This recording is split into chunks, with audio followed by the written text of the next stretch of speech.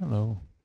If you are trying to create some custom data to use with Yolov5, then I got something for you.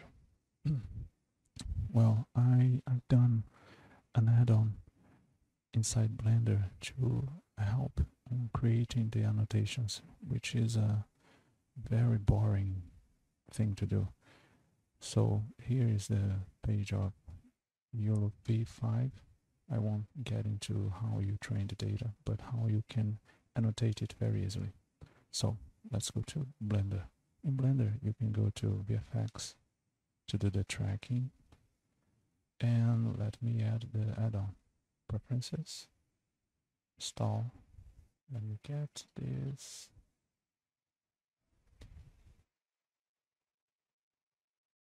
Here, enable the add-on. You can close now. Now you have this option here. But let us do another thing. Let me add video editing, because from what I read, Yolov5 likes to have his data in 416 by 416, so we can get a resolution here to that size.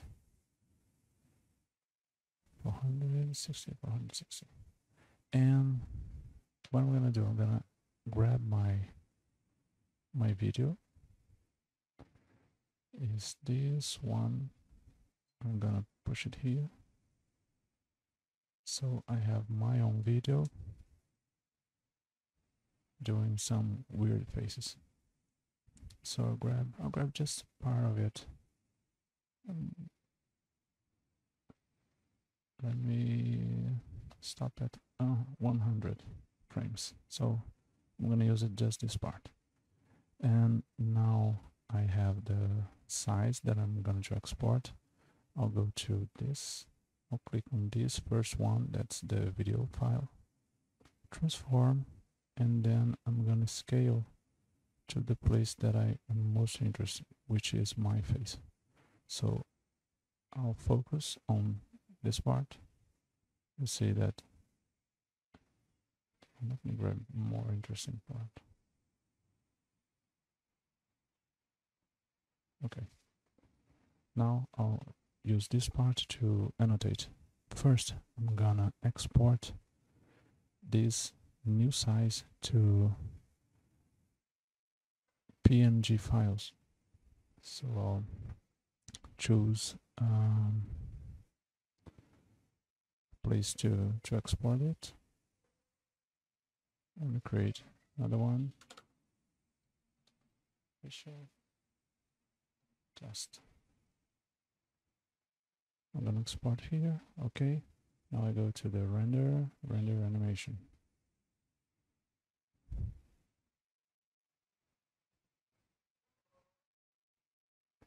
If you go visual test, you have all the files here from 1 to 100.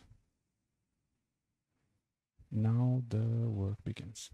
Now we go to the motion tracking, and we open a video, facial test, where we export it, and then we press A to select all the files, open clip. Now you see here that he has 100 frames, just the part that we exported. And here is the video. Now, to track, we can control click, and then you're gonna have this thing here. I wanna track my eyebrow. Let me go to the first frame, resize it. I'll try to leave it as a rectangle, because that's what Yolov5 likes. He uses rectangles. Okay, basically this. And I'll create another one on this side.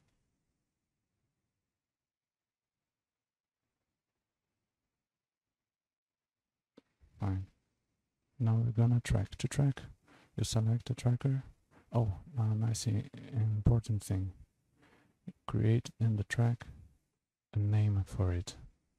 In this case, eyebrow, left, and this one, eyebrow, right. Then I'll select and press here so he can go through the video. You see that it for itself tracked the motion. And now I'm gonna do this one. He also tracked it. You see that's fine. Now that you tracked both, in this case both, you go to the add-on that we installed, and then we select the path. Here, video visual test, path to export, and then we press export data.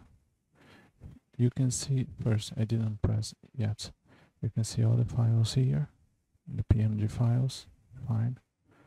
And then we press export data. Now we have all the text files next to the frames. Besides the text files with the number, which means the frame, the tracking data for the frame, we also have these darknet labels. It can be used to import this data on a place like RoboFlow that I'm gonna show.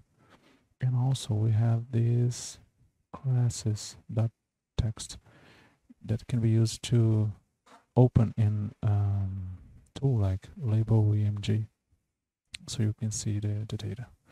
So our job here has ended. Now I can show you the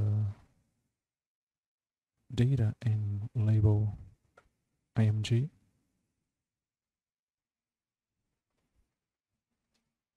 Where you can see the data that we exported now. Open there, then we can go to the folder, visual test, select, and here it is.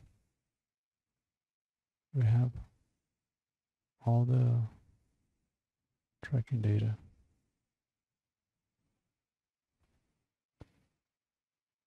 On this eyebrow, I only have it tracked from 10 to 30. That's why most of it's not shown here. Here we can see both of them. One thing I forgot to show, you can see that it stopped tracking, but you can keep tracking. Pressing Ctrl T, you can see that it stopped here, so you can move it to find another place.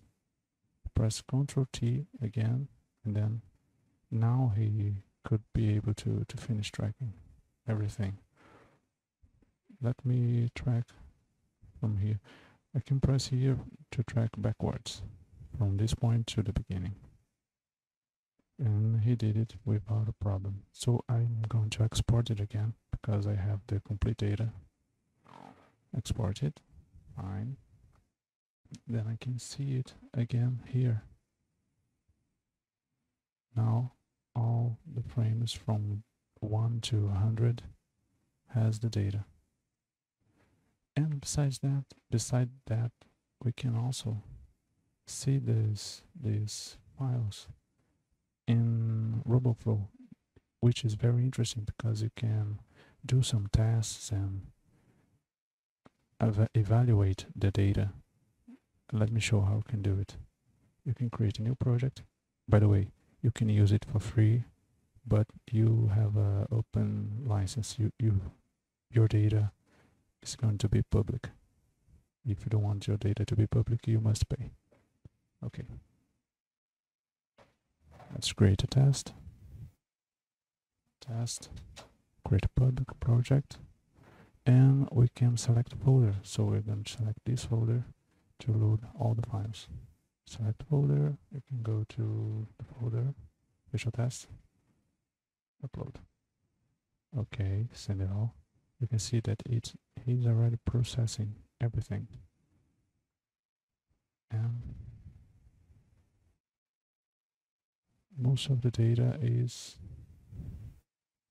fine. Some of them is not.